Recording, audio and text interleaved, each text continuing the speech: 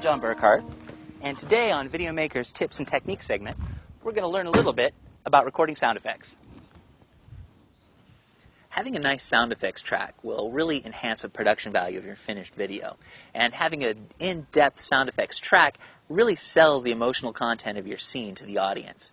Now, it's not that difficult to do. The best time to go and get your sound effects is just after you've finished shooting your scene.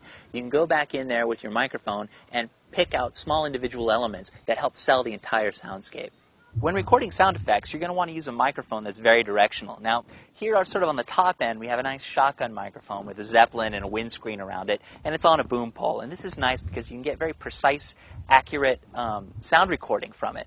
Now, if you don't have something like this, you can actually use the internal microphone on your camcorder. Because you're not actually going to be using the video of this, just the audio, you can actually put this little camcorder microphone in lots of different places and get a very accurate sound reproduction. In both cases, you're going to want to wear headphones so you can hear the exact sound that you're recording. The first sound we're going to record are the tires crunching gravel as they go by. Then we're going to record the car door opening and closing. Next, we'll record footsteps of me walking away.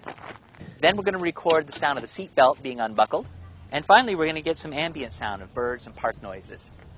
The first scene we're going to show you is the complete scene without sound effects.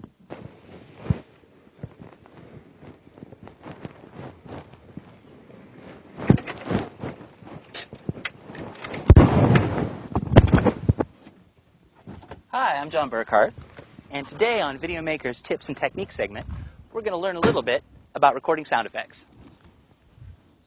Now we're going to show you the finished scene with all the sound effects added.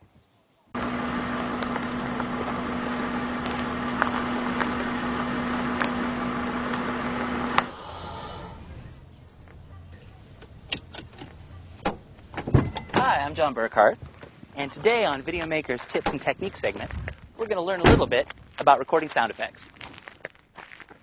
As you can hear, adding even the simplest of sound effects really adds a lot of production value to your video.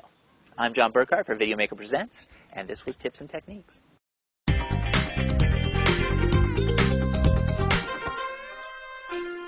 We'd like to thank our sponsors, Canon for the cameras, Mackie for our audio board, TDK for our blank media, Samsung for our mics and cables, Sony for the HD TV, and focus enhancements for the Firestore direct capture devices we're using for our show.